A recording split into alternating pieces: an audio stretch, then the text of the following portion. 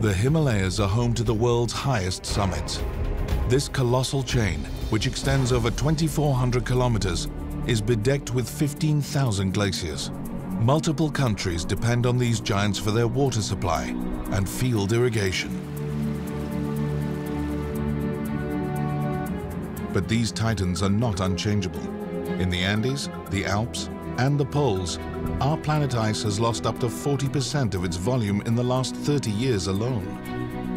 Entire villages are at times deprived of water, and gigantic glacial lakes threaten certain mountain populations.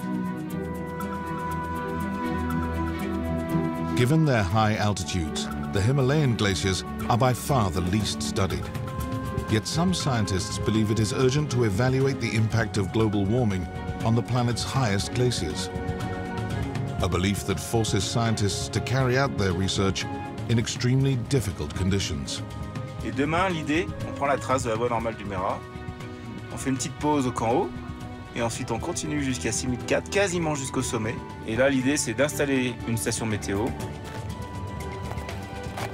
Les alpinistes, ils ne restent pas au sommet, sinon pour prendre la photo, là, il va falloir rester plusieurs heures à travailler. Bon. Ce qu'on fait, c'est un peu surhumain.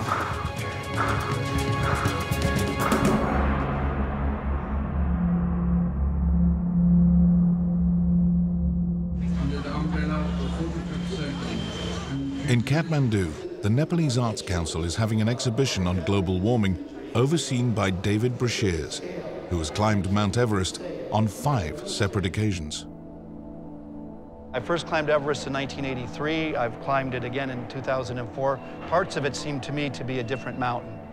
Just thinning of the ice, thinning of the snow, and drier.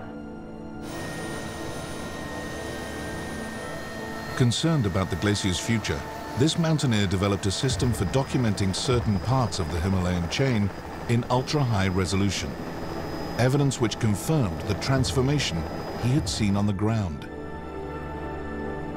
For our eyes, which are quite trained, we know that this line is right here. This comparison, over barely a century, speaks volumes about the extent of the glacier's melting. You know, these are the most majestic mountains in the world and the highest.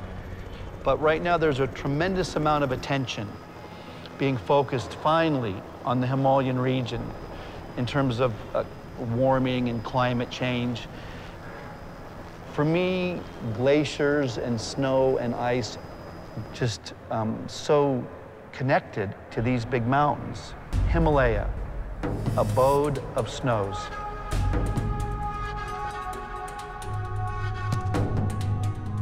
Are the Himalayan glaciers disappearing? Fascinated by this very question, glaciologist Patrick Vagnon took up residence in Kathmandu in 2012 to get closer to an answer. Today, he'll fly to the Himalayan chain with his team from the Institute of Research for Development. Like every year since 2007, the team will embark on a mission of several weeks in grueling, high-altitude conditions. Il y a très peu de gens qui ont travaillé sur ces glaciers-là parce que c'est difficile d'accès. Donc on connaît peu de choses, qui fait tout l'intérêt de venir travailler ici.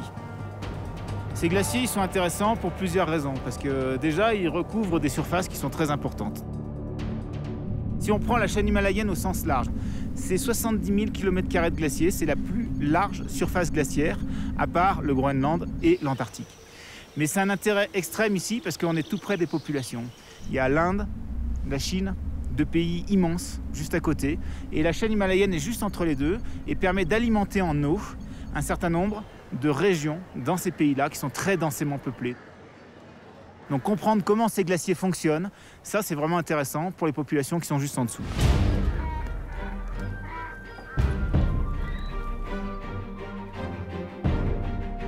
First stop, the city of Lukla, a mandatory stopping point for those wishing to reach Mount Everest. At an elevation of 2,860 meters, this is a particularly dangerous airport. Only the most experienced pilots venture on its runway, tucked deep in the heart of this high mountain valley.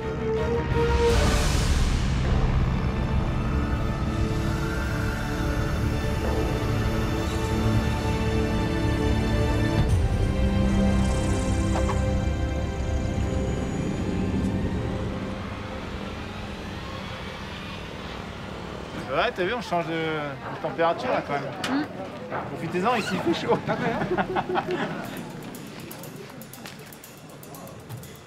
The scientists have brought 400 kilograms of food and equipment.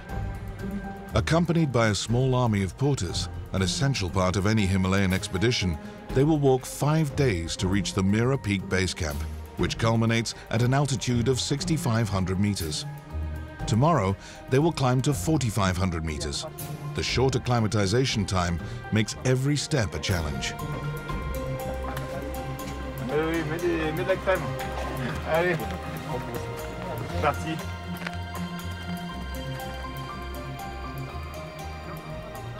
C'est pas comme dans les Alpes, c'est pas comme dans les Andes. Les glaciers ici sont vraiment loin. Souvent, tu es obligé de faire plusieurs journées de marche. Donc, comme les montagnes sont loin, sont difficiles d'accès, sont élevées. Du coup, c'est forcément, en même temps qu'un défi scientifique, c'est forcément un défi sportif aussi. Il faut quand même être entraîné, et il faut aimer le milieu dans lequel on évolue. Je pense que c'est vraiment la donnée de base.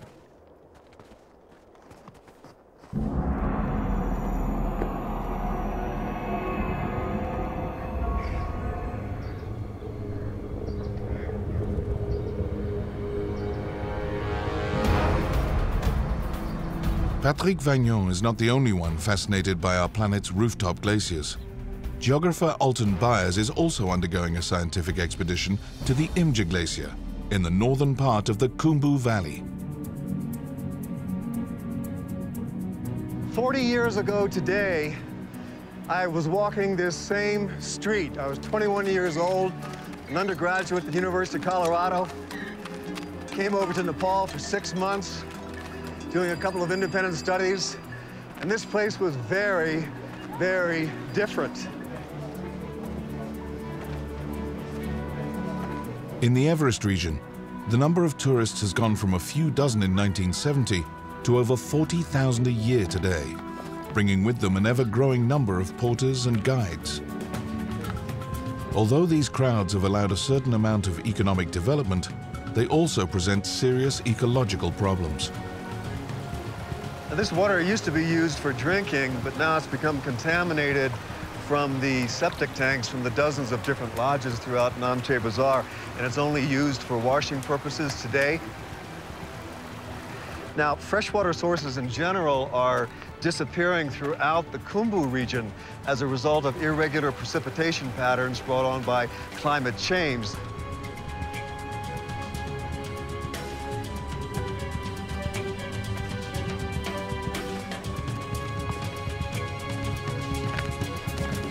The surrounding villages still rely on mountain water sources to meet their drinking water needs. Due to increased tourist pressure, the authorities are now turning to the glaciers. Glaciers, all of a sudden, are a better bet than are the traditional sources of springs, which are drying up everywhere. A few kilometers away, the Kyajo Glacier flows into a lake, the water of which will be transported down the mountainside through a pipeline that is being built at great cost. But this gives you an idea of the extreme measures that people are going to today, even in developing countries, to respond to the impacts of climate change. Are such investments made in vain, considering the potential threat that hovers over these glaciers? In the Himalayas, the variable flow of stream water has become an ever-growing problem for the hydroelectric stations that can no longer meet the local people's needs. In Kathmandu, daily service interruptions have put serious strain on the electrical grid. At least 90% of the country's electricity is water-powered from river sources. A significant amount of this water comes from the monsoon. The Himalayan chain is so colossal that it blocks these warm, humid winds coming from India. The summer sees the formation of gigantic clouds and intense rain batter the base of these mountains.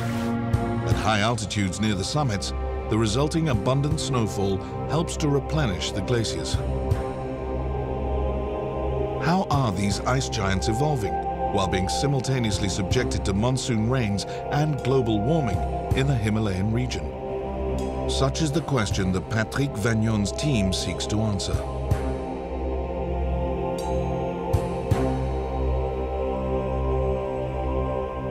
They have walked for 2 days from Lukla, descending to an altitude of 3,500 meters in the valley that leads to Mira Peak.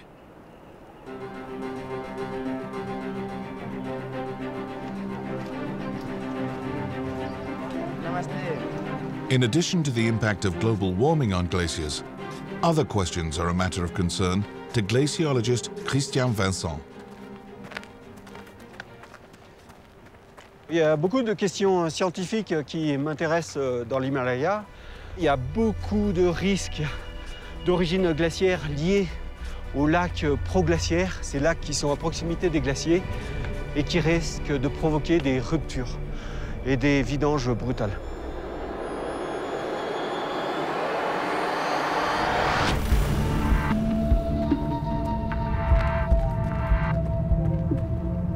Là, on est dans l'Inku Valley. On est à peu près à mi-chemin dans la marge d'approche entre Lukla et le glacier du Mera. Et c'est une vallée un peu particulière parce qu'en 98, il y a le lac qui s'appelle Tsavaitso, juste au-dessus du village où on va arriver, qui a provoqué une lave torrentielle.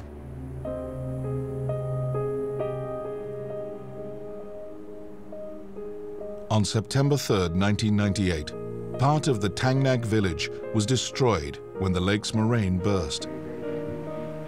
On a très peu d'informations sur la rupture. On a une photo qui montre le début de la vidange. The disaster was immortalized by one of the rare witnesses who still lives on site. Early in the morning, big noise came, like an avalanche, like a flood. Oh, then we wake up, we look it up there. Up there, water coming like a cloud. Okay. Like cloud from the top. Don't blow us, my brothers. I call it them. Run up, run up, run up. Cloud come. Have you seen some block of ice after?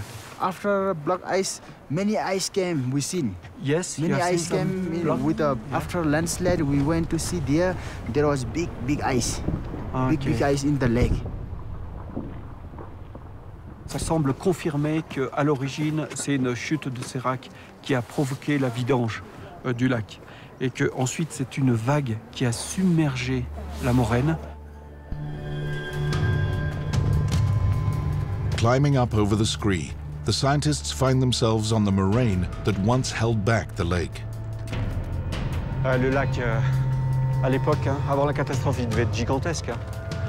C'est assez incroyable, je trouve. Before the disaster, the water level reached a line one can still see on the facing slope. The brutal emptying of the lake lowered the water level by dozens of meters. Ces moraines, en fait, ce sont des tas de cailloux qui sont apportés par le glacier. Et ensuite, lorsque le glacier recule, ça forme une vaste cuvette, là où l'eau va s'accumuler, le niveau d'eau augmente, et c'est là qu'il peut y avoir un danger. Ici, on voit les langues blanches. Là, c'est des dépôts de glace qui tombent régulièrement dans le lac. Donc c'est un accident qui peut encore arriver, mais c'est vraiment un cas d'école pour expliquer ce qui peut se passer et malheureusement ce qui se passe régulièrement en Himalaya. On that day, 2 people were killed in the valley. Over 40 glacial floods have taken place in the Himalayan chain since the 1930s. The main reason behind the scientific investigations of Lake Imja, a large lake found high above the Khumbu Valley, is to determine its risk of draining.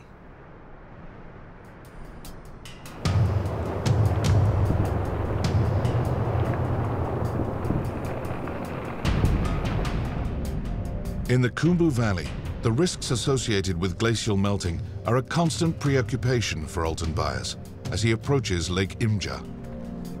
So now we're up at about 4,400 meters in the land of the glaciers, which must be one of the most incredible landscapes in the world. Everything here has been carved by a glacier at some point in time. Glaciers in the Khumbu tend to be debris covered, and debris from the sides of the valleys tends to fall on the glaciers, and you get a debris-covered glacier. However, it does have a benefit. If you have a thick layer of debris, that tends to buffer the glacier against melting. But we're going up to another glacier, Yangtze, that has actually turned into a lake. And we're going to go find out why.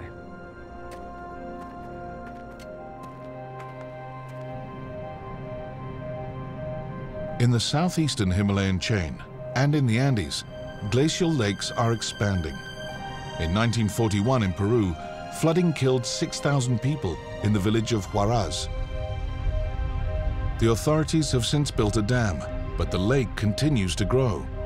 If it were to burst again, this time up to 30,000 people could perish.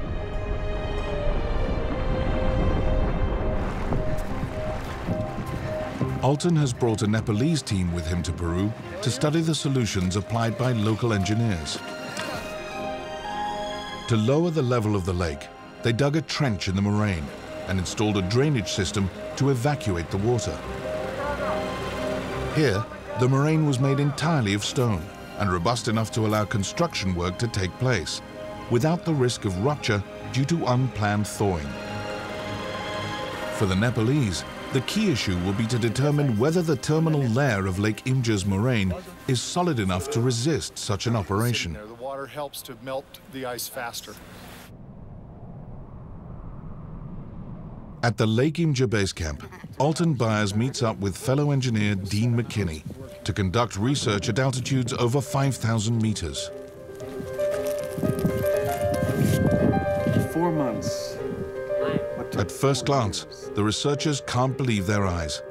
Barely 4 months have passed since they last visited, and yet large quantities of ice have detached from the glacier, scattering icebergs across the surface of the lake. The lake is at the foot of the Yangtze, Lhotse Shar, and Ambulapche glaciers, 3 giants, all capable of triggering a devastating tidal wave.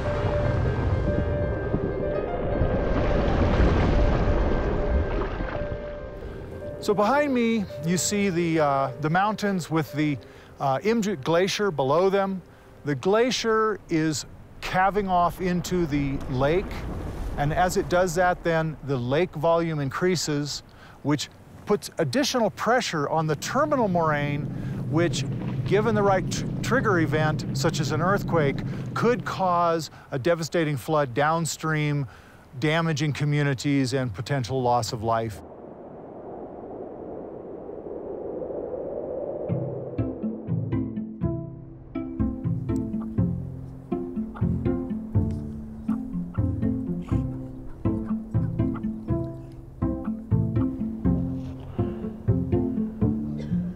In Kare, at an altitude of 4,900 meters, Patrick Vagnon's team has had a rough night.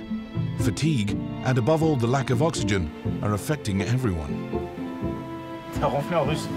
Je te dis, je t'assure. Toi, t'as dormi? Ouais, pas trop mal. Alors, ce qui se profile, c'est d'abord un thé chaud. Après, on prépare nos affaires. Après, on va déjeuner. Ce sera quoi? Pancake? Qu'est-ce qu'il y a après? Après, on va marcher. Dernier jour de marche, jusqu'au Merala. Et on s'installe pour travailler. Enfin, travailler. There's a difficult day ahead. Patrick wants to carry only what is absolutely necessary. Du coup, on n'a pas assez de porteurs pour tout monter en une fois. Donc là, je sépare un petit peu les charges qui sont essentielles aujourd'hui, et puis celles qui arriveront avec 1 journée ou 2 jours de retard. Donc au total, c'est à peu près une demi-tonne de matériel à emmener là-bas, chaque fois qu'on fait une mission où on reste une dizaine ou une quinzaine de jours sur place.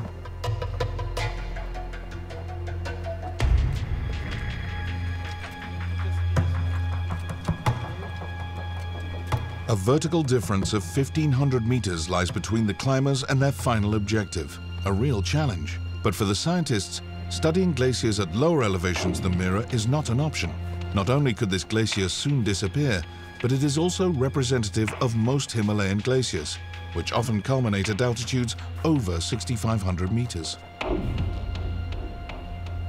Le glacier il va de 5000 mètres d'altitude, c'est la partie la plus basse, jusqu'à 6005.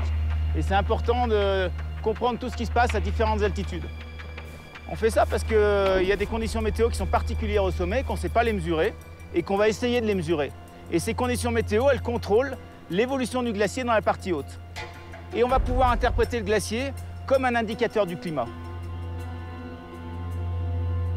The researchers have reached a zone where no human being could possibly survive over an extended period.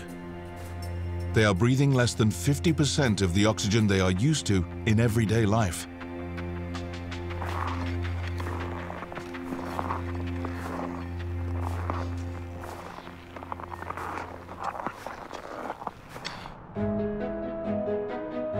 Meanwhile, the IMJO research team has picked up speed. Sonar will be used to precisely measure the depth of the lake and its water volume. The devices are placed on board a Zodiac boat, which was carried here to 5,100 meters by Nepalese porters.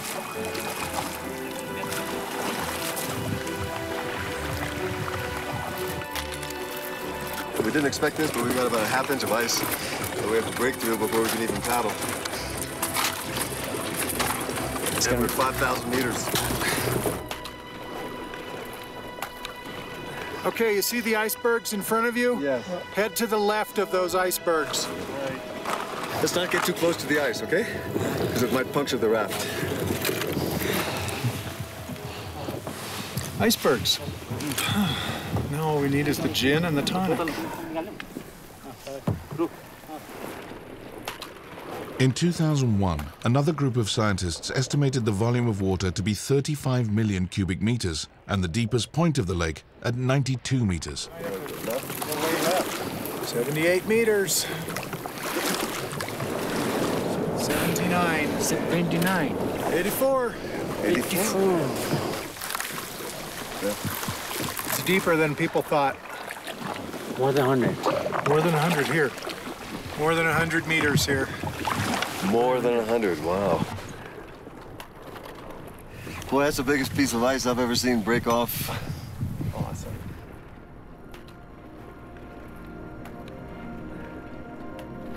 We're seeing things changing faster here than we've seen anywhere else.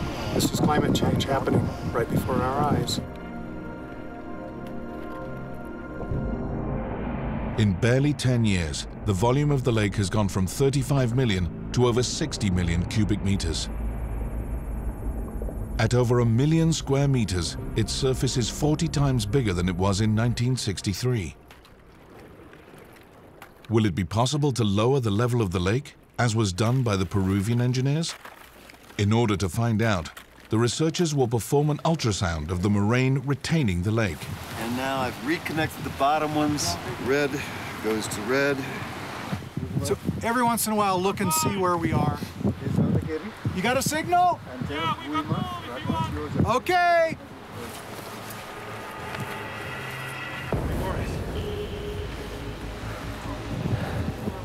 The scientists think there could be ice hidden deep within the natural barrier. We're trying to map out where that ice is because efforts to lower the level of the lake will need probably to cut a channel through this moraine. And if you encounter ice during the excavation, it could lead to a disastrous flood. Their analysis reveals significant amounts of ice within the moraine, which would make drilling dangerous. Other studies are needed before they can empty the lake without risking accidental and destructive flooding. And here you can see again the level.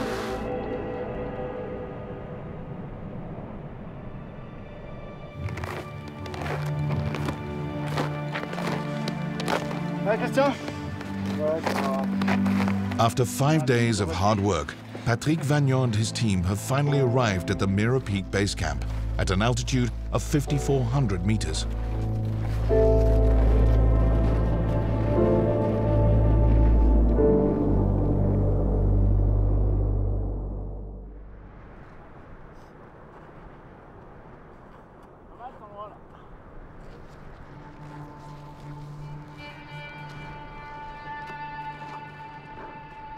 The first day at high altitude will be dedicated to collecting data from one of the 2 weather stations they installed over the past few years. These devices, which record data continuously, are an essential part of the research.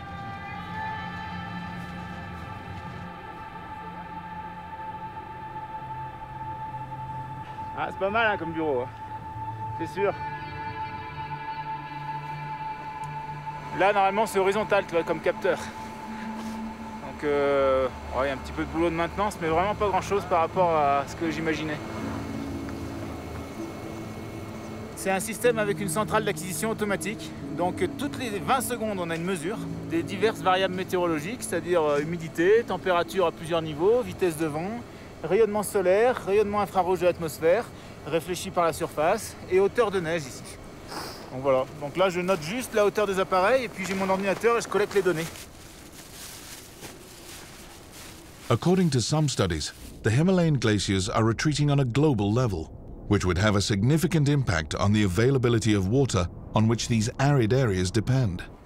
But this hypothesis cannot be confirmed without high-quality scientific data gathered over extended periods of time. Il y a eu certaines équipes qui ont travaillé dans le passé sur des glaciers beaucoup plus petits, qui culminent à 5007, 5008.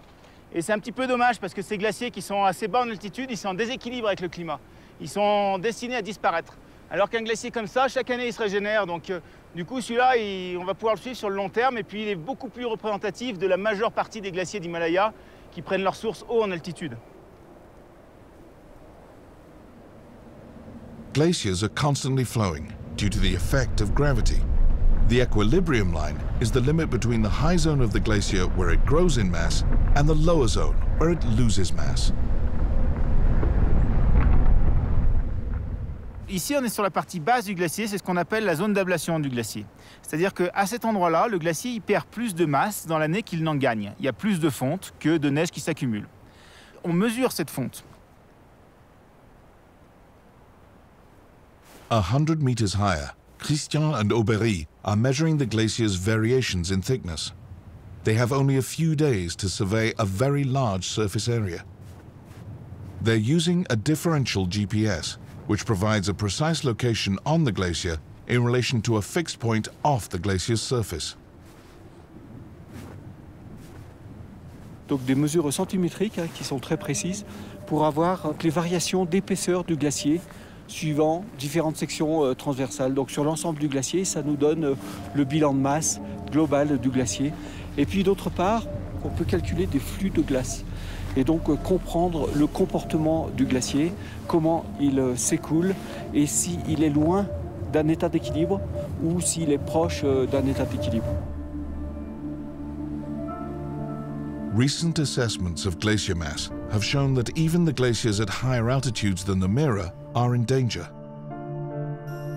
Those that fall into Lake Imja are unstable and thinning.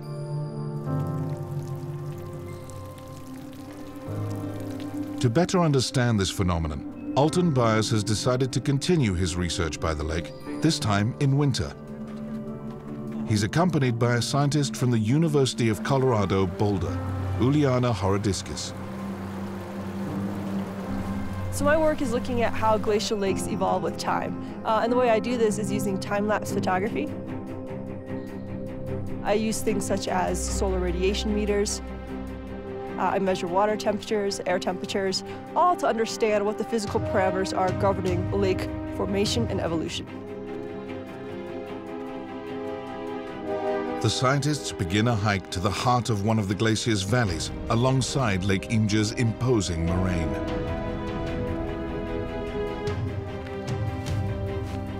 The path is covered with powdered eroded rock, also known as glacial flour. This is proof of the power of this ice giant, which melted here long ago. Even in the middle of winter, the Imja Glacier is losing mass. Numerous icebergs litter the lake. Up in the accumulation zone there, where you see all that clean ice, that's basically the feeding zone of the glacier. And so it's continually feeding even the Imja Glacier now. The problem here is that we have this calving front. So even though we might be adding mass from the accumulation zone to this glacier, it's still losing mass because it keeps feeding all this ice into the lake. And you see all these icebergs all around, right? And so that mass is leaving and entering into the lake and changing into liquid form now.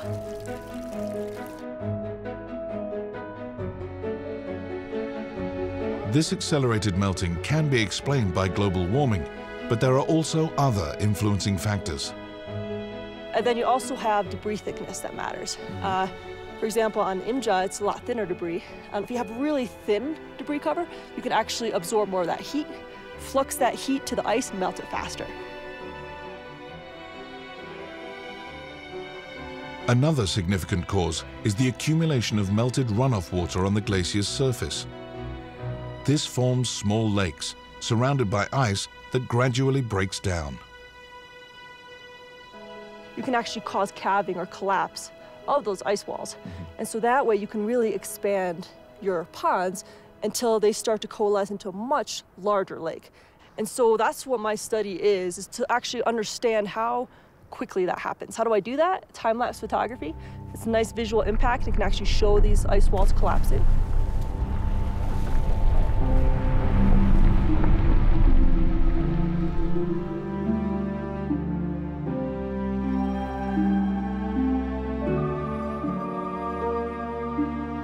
The researchers have found what seems to be the entrance to a cave and decide to explore it. This means undertaking an expedition over the semi-frozen surface of Lake Imja.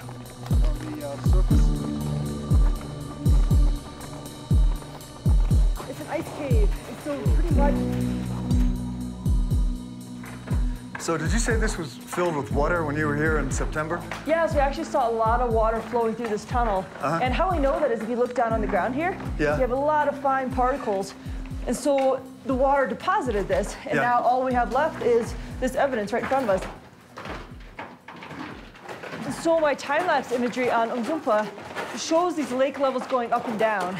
And so we don't really see any evidence of it happening from the surface flow. So we think it must be some kind of connection.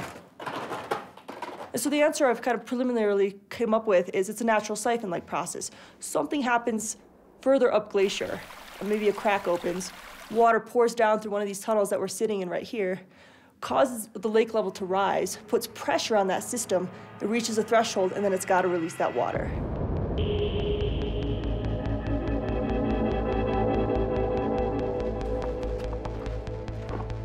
The imaging technique used by David Brashears during his flight over Lake Imja allows him to envisage the possible effects of glacial flooding on the Khumbu Valley.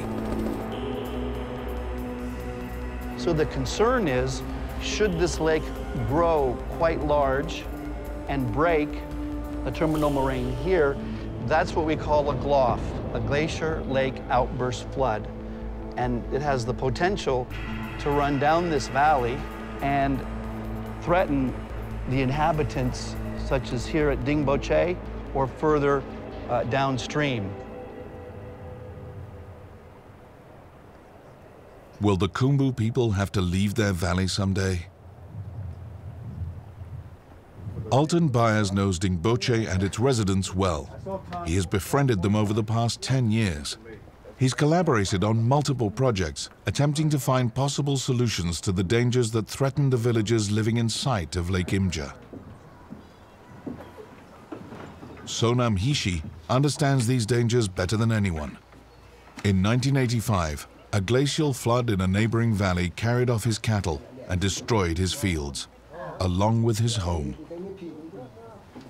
No, we don't have any idea, before we not see for that kind of big flood, And the lake is a natural dam that we thought is very strong, very safety. But there's all washed out, Sonam's worries have now turned towards Lake Imja, a mere 10 kilometers from Dingboche. We know that one other day is there should be, lake is broke down. And we all afraid. But we not do anything. We don't have power, we don't have money. That way, that's all we have to pray for the God, That's all we have to do. It is not impossible that Lake Imje's expansion could one day be of use to the people of Dingboche, assuming scientists manage to control the draining of the lake. A small hydroelectric plant built nearby could convert the potential energy of the lake into something that benefits the people.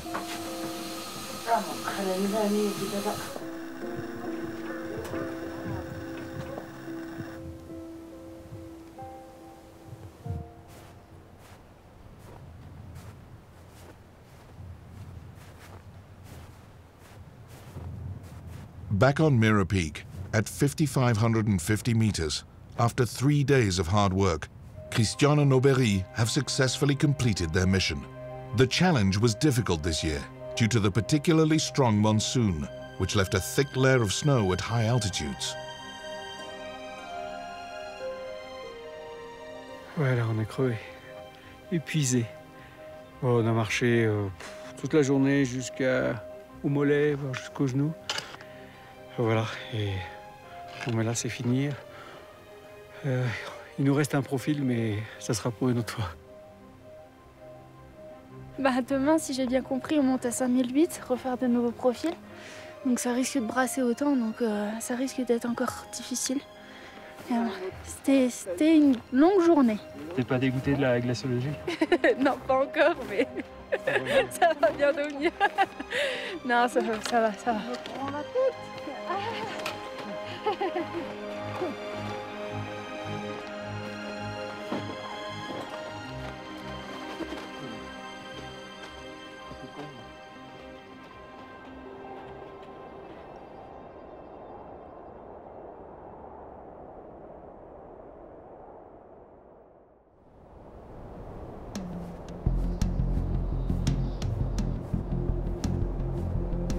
At the Mira Peak Base Camp, there are barely 18 hours left before the team make their first attempt to reach the summit. Before that, Patrick Vagnon will climb to 5,800 meters to take a core sample. He's hoping to measure the quantity of snow that accumulated on the high part of the glacier during the monsoon. Bon, ici, on est dans la zone d'accumulation du glacier, c'est-à-dire en fait la zone haute, on est à 5820 mètres d'altitude. Et c'est l'endroit où le glacier se régénère, il accumule de la neige. Et on veut savoir combien il en accumule chaque année en divers sites du glacier. Voilà, donc là j'ai une carotte. Ce qu'on appelle une carotte, c'est juste un cylindre de neige. Et j'ai juste à couper des cylindres parfaits et les peser. Et comme ça, j'aurai la densité. 27, 24,5. The size and weight of each core section allows Patrick to determine its equivalent in water. Donc on voit bien qu'au fur et à mesure que la neige s'enfonce, eh ben elle se tasse et progressivement, elle va finalement, à partir de 20 mètres de profondeur, se transformer en glace. Et c'est ce qui donne la glace du glacier qui ensuite va s'écouler le long de la pente jusqu'en bas, quoi.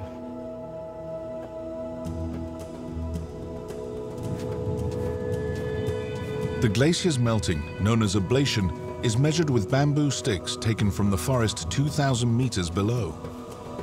It is a physically demanding operation, as it requires using a steam probe that weighs nearly 20 kilograms.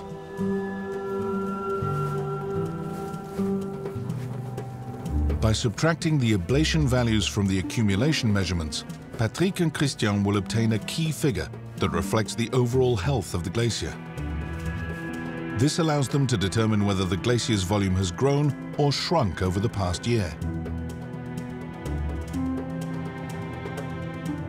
On his end, glaciologist Patrick Ginaud is digging through the thick snow layer that accumulated during the monsoon. J'ai creusé un puits et je vais prélever des échantillons de neige tout au long de ce puits pour essayer de caractériser la composition et l'origine de cette chute de neige. Donc le but, c'est de rentrer tout le tuyau qu'il y a là et donc de mettre à la place la balise que je suis en train de préparer. Donc 4 segments qui vont rentrer, donc ça va rentrer de 7,50 m à l'intérieur. Donc ici, ça me donne une indication vraiment précise de la fonte qu'il y a à 5350 mètres d'altitude dans cette zone-là. Au total, on en a une quarantaine de balises disposées à diverses altitudes, diverses orientations.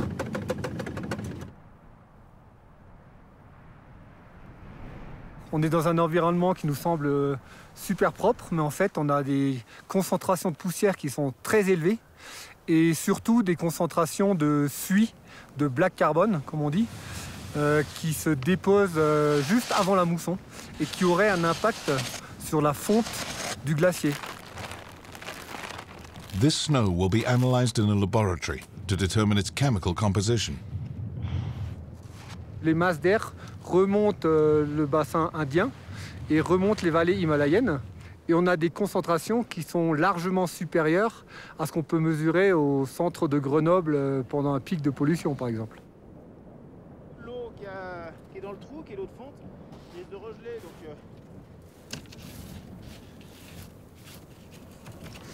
Ouais, c'est bon là, tu vois, j'ai planté à presque 8 mètres. Donc l'année prochaine, je reviens, elle sera certainement sortie de 2 mètres ou 2 mètres 50 et j'aurai ici la quantité de neige et glace qui aura fondu à cet endroit précis.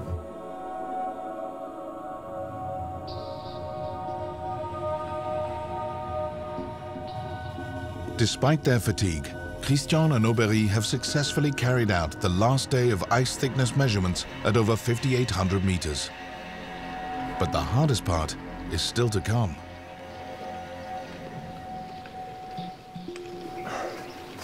Bon, j'en ai marre.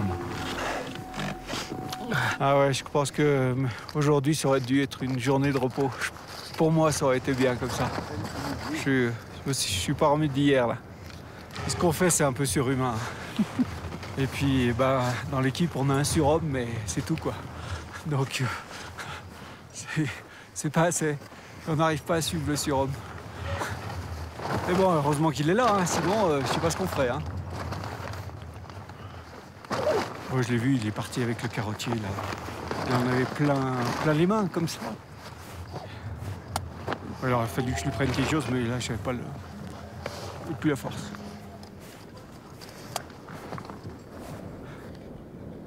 One short night is all that lies between the climbers and their final, most challenging destination, Mira Peak.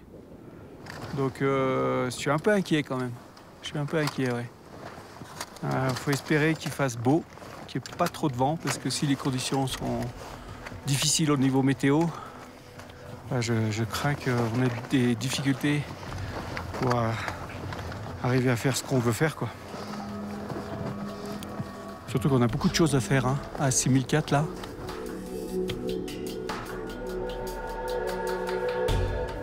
Donc demain, l'objectif, c'est d'aller installer une station météo à gauche du sommet central. On voit bien le sommet central, ça fait un espèce de mamelon.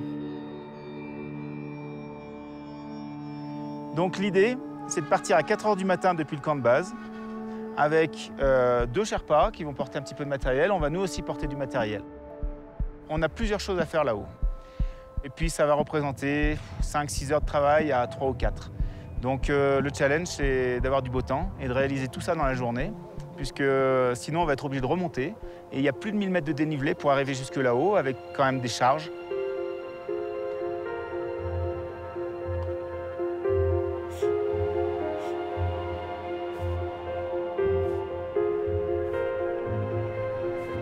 At around 8 a.m., the first high-altitude Sherpa reaches the summit, followed closely by Patrick Vagnon and Patrick Ginaud.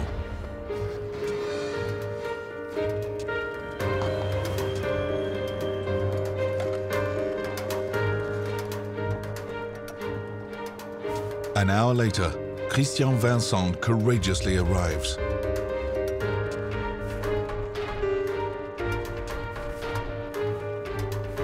À un moment donné, j'ai cru que je n'y arrivais pas et que je faisais demi-tour. Hein. J'étais un peu limité. Non, même Patrick a souffert un peu, je crois. Donc, bon, enfin, je vais prendre acte. Et vu mon grand âge, c'est peut-être des choses qui sont hors de ma portée maintenant. Bah, Aubry, elle arrive, hein, elle n'est pas très loin, Aubry. Et bon, je vais veiller à ce qu'elle n'ait pas froid aux pieds et aux mains, parce que c'est ça le plus important, je crois. Hein. Il faut faire vraiment attention à ne pas se geler les extrémités. C'est tellement vite fait ici.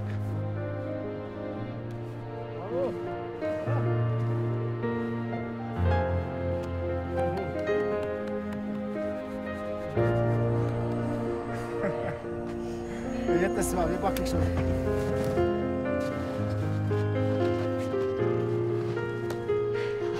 Pardon. La récompense est là. Hein. Je bois un coup aujourd'hui. C'est que maintenant il faut travailler.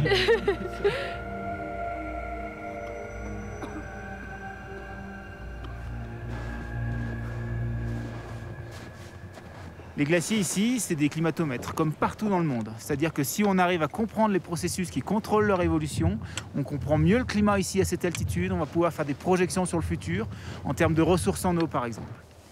Et là, selon où on se situe dans la chaîne himalayenne, c'est complètement différent. Si on se situe dans la région sud-est, qui est soumise à la mousson, c'est ici, c'est le Népal, c'est le Bhoutan, où là, finalement, que les glaciers soient plus petits ou plus gros, en termes de ressources en eau, il y a peu de modifications, il y a peu d'impact. Parce qu'en fait, une grande partie de l'eau arrive pendant la mousson. Par contre, dans la partie nord-ouest de la chaîne, vers le Karakoram, vers tout le bassin de l'Indus, là, c'est complètement différent parce qu'en fait, on a souvent des étés qui sont assez secs. Donc du coup, la fonte des glaciers approvisionne en eau des grandes zones qui sont souvent irriguées. Et il y a des grandes parties des populations qui dépendent de cette eau qui proviennent des glaciers pour l'agriculture, pour l'eau potable, pour l'hydroélectricité. Donc faire des prévisions sur le futur d'évolution de ces glaciers est vraiment important parce que ça a un impact sur les populations.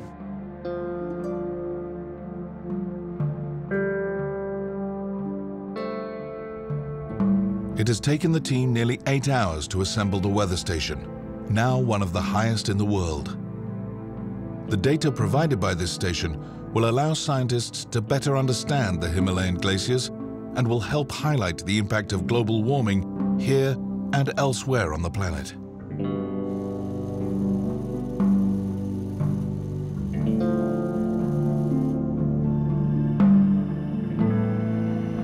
According to recent studies, Himalayan glaciers have lost an average of 10 times less mass than what was originally believed in the 1990s.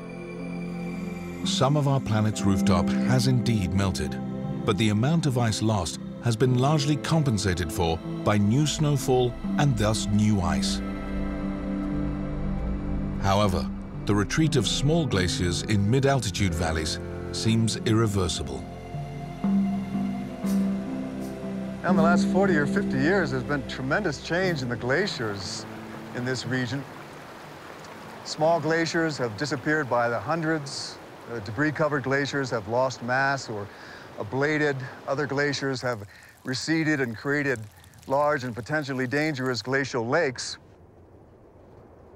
So we need to start thinking seriously about this now, how to control these new glacial lakes before they become large and potentially dangerous.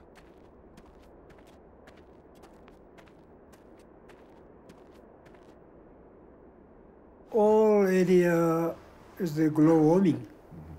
Maybe reason for that. Before winter is snowfall. Now that time doesn't snowfall.